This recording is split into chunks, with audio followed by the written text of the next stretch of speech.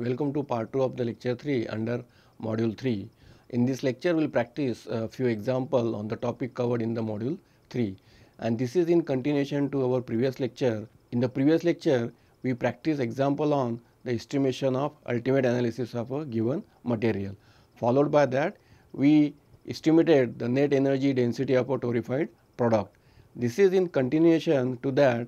In this lecture we will practice one or two more examples on the similar line.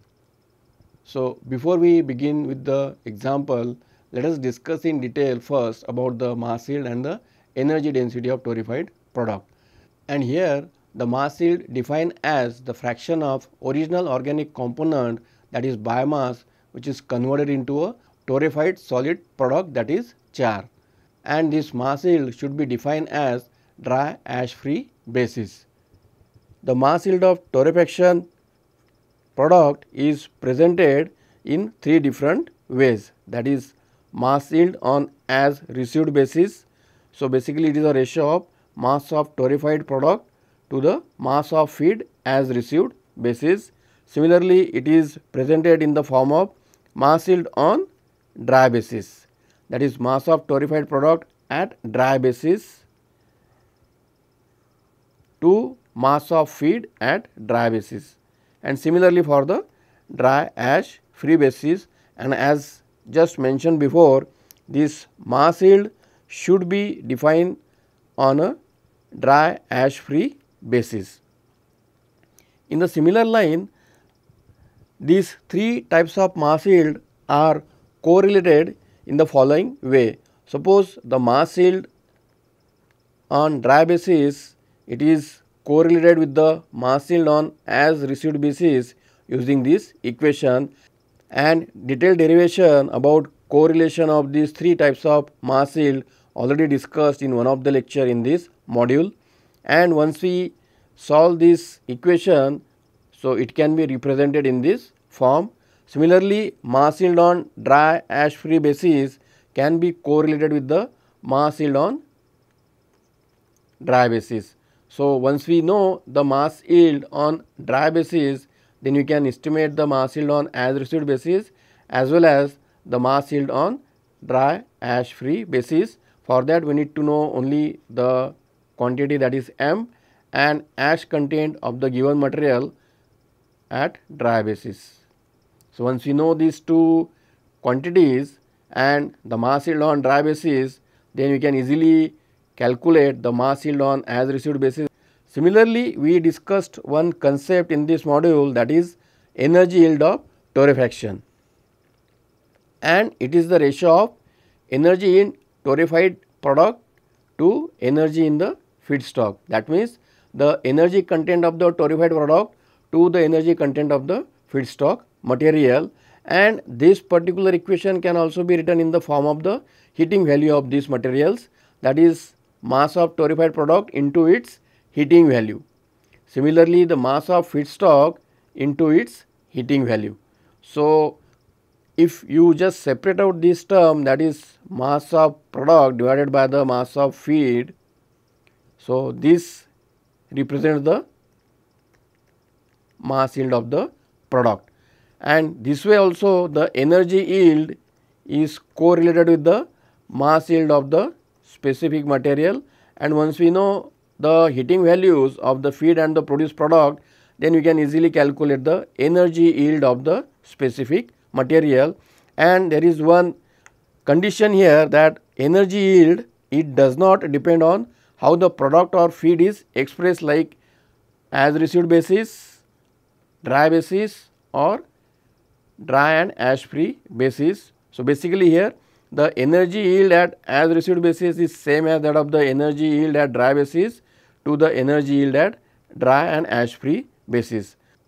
And I hope now this is clear to all of you, how to estimate the mass yield and the energy yield of a given material. So, in the similar line we will practice one example in this lecture. So, in this example here, a commercial torrefaction plant is set up in the northeast India to utilize the bamboo waste biomass, and it contains around 8% moisture, but that is on as received basis.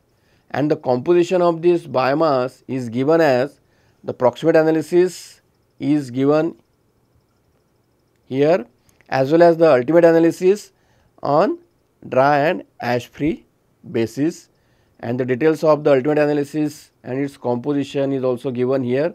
But here if you remember, the proximate analysis is given on the dry basis. So, with this given information, it is also mentioned here that the experimental studies shows around 20% of dry biomass is converted into volatiles carrying 7% of total thermal energy, and that is at optimum torrefaction temperature and residence time for the biomass, and it is given as 270 degree C and 30 minute respectively. That means, this particular process which is studied is carried out at temperature of 270 degree C and the residence time was 30 minute. So, with the help of this given information, we need to estimate the torrefaction mass yield on as received basis, dry basis, as well as on dry and ash free basis. Apart from that, we need to also estimate the higher heating value of torrefied biomass, but that is on dry basis. So, with this given information, let us try to solve this example here.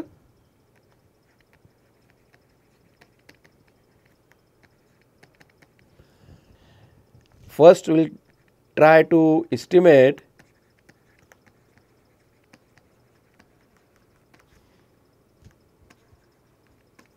the torrefaction mass yield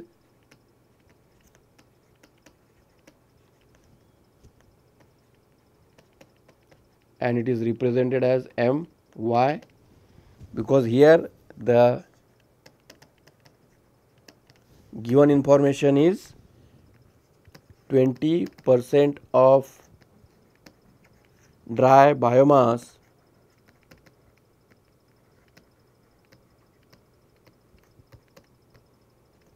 is lost in the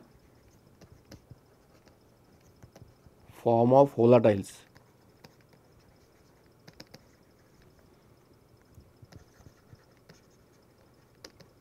During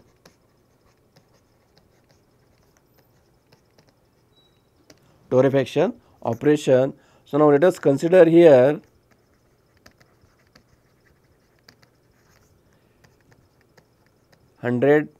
gram of dry biomass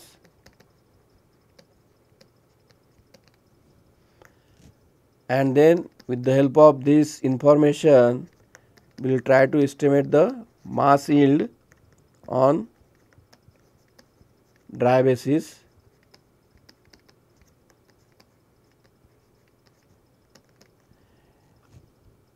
So, mass yield on dry basis is equal to total dry biomass minus amount of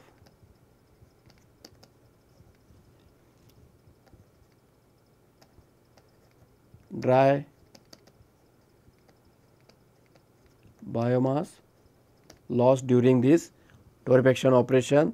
So, the total dry biomass as we have considered is 100 gram. So, it is 100 minus the amount of dry biomass lost. So, it is given here around 20% of dry biomass is lost in the form of volatiles during the torrefaction process. So, it is 20 here and mass yield on dry basis would be around 80%. So, I hope this calculation is clear here, because here the total biomass on dry basis is considered as around 100 gram and around 20% of the biomass is lost during the torrefaction process, and if you just take the balance of these two values, we will get the mass yield on the dry basis. Similarly, we can estimate the mass yield on as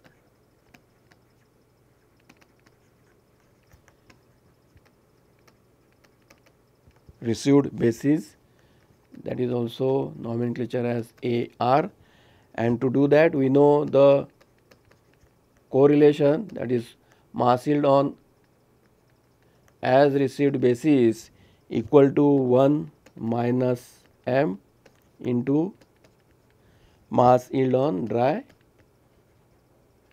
basis. So, once you substitute the values in this equation, 1 minus, because here the moisture fraction of the given material is known, that is 8%. So, that will be 0.08, and the mass yield here is 0.8. We have just estimated in the previous step, and once you do this small multiplication here, we will get the value like 0.736, that is mass yield on as received basis. Similarly, now we can estimate the mass yield on dry ash free basis.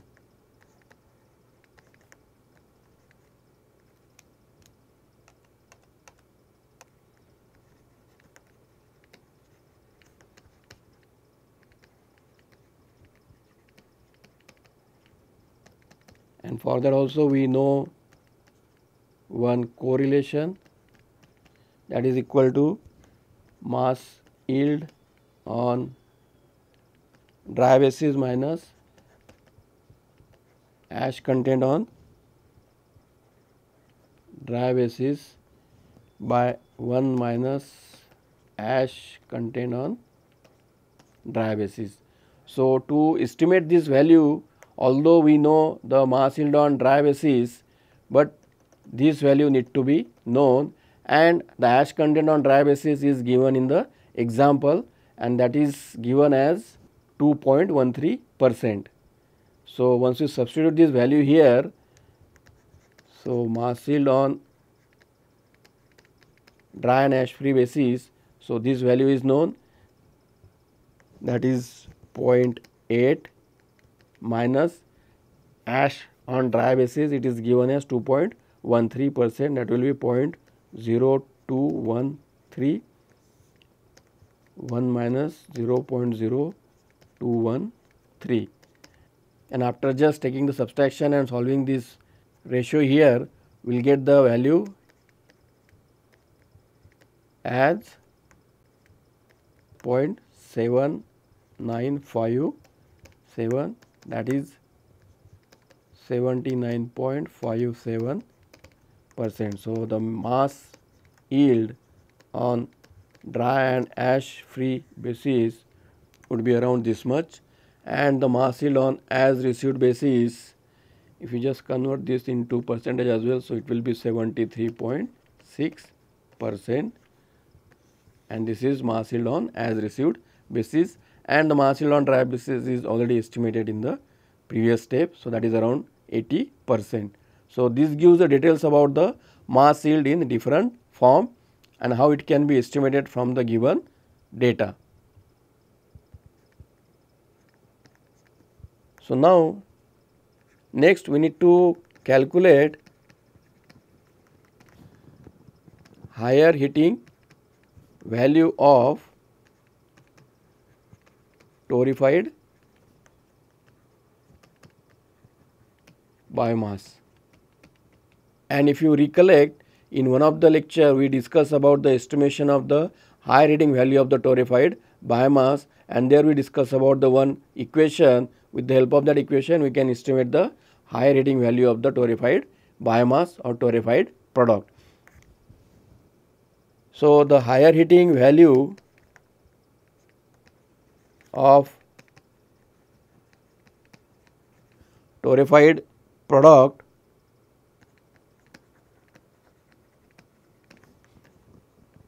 can be calculated using following equation, that is energy yield is equal to mass yield. Here it is on dry basis into higher heating value of product on dry basis by the higher heating value of feed material at dry basis. So, to calculate the higher heating value of the product, that means torrefied biomass, we first need to know the higher heating value of the feedstock material, and we also need to know the mass yield of the torrefied product, that is on dry basis. So, we also need to know the energy density of the material. So, once we know these values, then we can estimate the higher heating value of the product, that is a torrefied biomass. So, now let us try to estimate at first the higher heating value of the feedstock, and then we will try to estimate the energy yield, because the mass yield on dry basis is already estimated in the previous step. So, first we need to estimate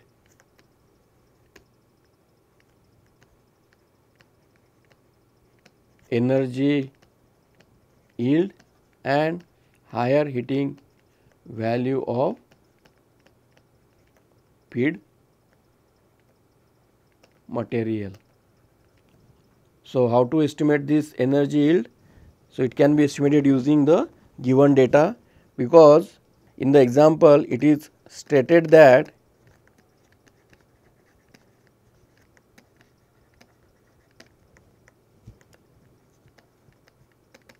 20% of dry biomass is converted into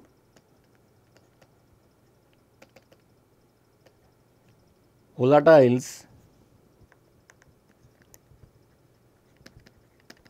carrying 7% of the thermal energy.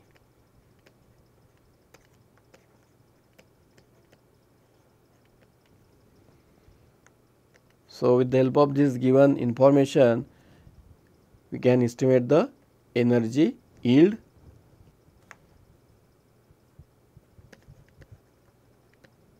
Thus, energy yield is equal to 1 minus fraction of energy lost with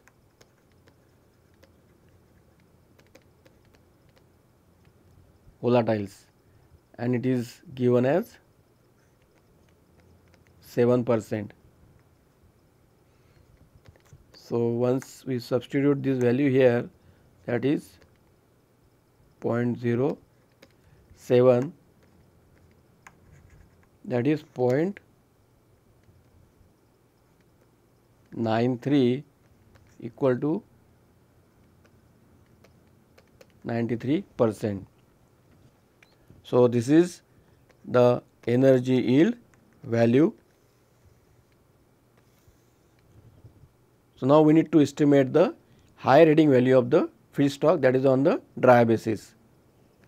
So, the higher heating value of feedstock can be calculated using the correlation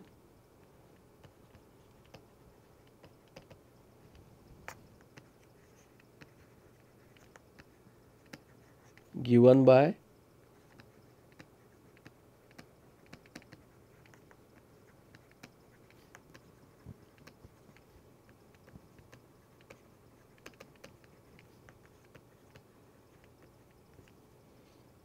by this author,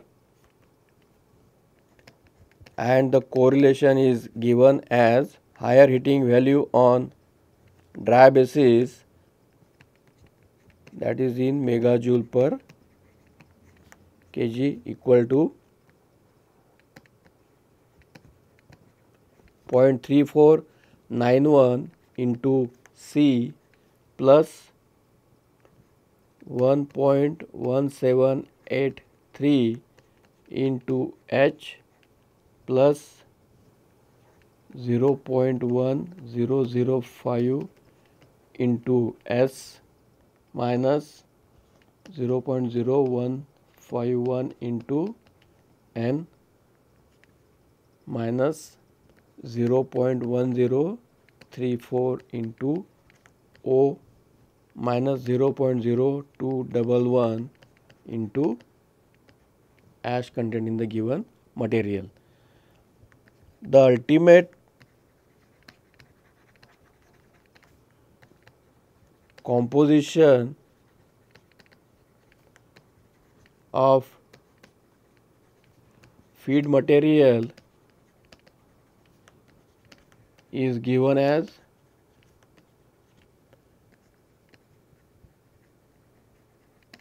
elements and then the ultimate composition, and at dry basis. So first carbon 41.89%,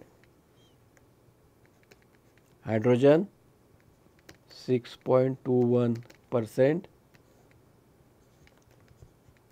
O 49.33%, N 0.34%, S 0.10%,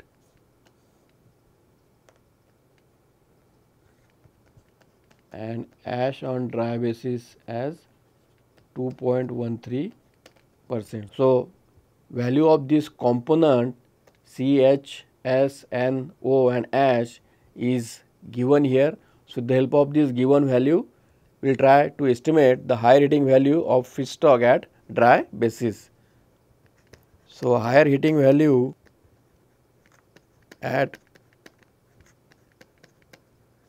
dry basis, so 0.3491 into 41.89 plus 1.1783 into 6.21 plus 0.1005 into 0.1 minus 0.0151 into 0.34, that is N, minus 0.1034 into 49.33 minus 0.0211 into the ash content at dry basis is 2.13. So after solving this, we get the higher heating value at dry basis as 16.80 megajoule per kg. So after solving this, we will get the higher heating value at dry basis as 16.80 megajoule per kg.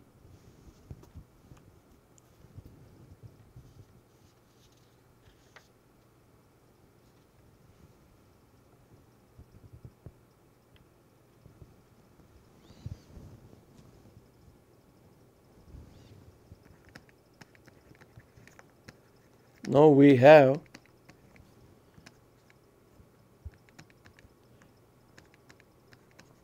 energy yield equal to mass yield at dry basis into higher heating value of product at dry basis by higher heating value of feed at dry basis. So here the energy yield value, energy yield is known, that is 93%, mass yield 80% into high rating value of product dry basis. This we need to estimate, but we know the high rating value of feed. We have just estimated one step before, that is 16.80 megajoule per kilogram. So just by rearranging this step, we will get the higher heating value of product, that is at dry basis, and that is equal to 19.53 megajoule per kilogram. So using this equation, we could able to estimate the high rating value of the product when the high rating value of the feedstock, mass yield and the energy yield was known, and even this high rating value of the feedstock was estimated using the given correlation. So I hope now it is clear to all of you how to estimate the high rating value of the product if the high rating value of the feed as well as the mass yield and the energy yield values are known. So similar kind of example can be solved for the other feedstock material as well, where we can calculate the mass yield of the material even if the high rating value as well as the energy yield values are known. Apart from that, we can also estimate the energy yield value if the mass yield and the higher heating values are known. So you may practice example in the similar line using different ultimate composition of the different materials and try to estimate the high rating value as well as the mass yield and the energy yield of the given material. And example of the similar type would be given in the assignment to estimate the high rating value or the mass yield or the energy yield of the given material. With this, we will end our lecture here. In the next lecture, which will be the first lecture under the module 4, in that we will discuss about thermochemical conversion processes, that is simultaneous biochar and bio-oil production and their application. Apart from that, we will discuss about the hydrothermal liquefaction of bio-based feedstock, and at the end we will try to compare the biofuels with the conventional fuels. Thank you.